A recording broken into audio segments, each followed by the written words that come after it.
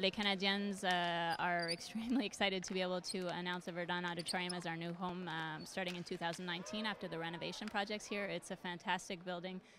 It seats 3,000 people. It's also accessible, obviously, to the metro. It's still downtown. It's near the bridges. So for us, it's also a building that has so much history. It's a fantastic place to watch hockey.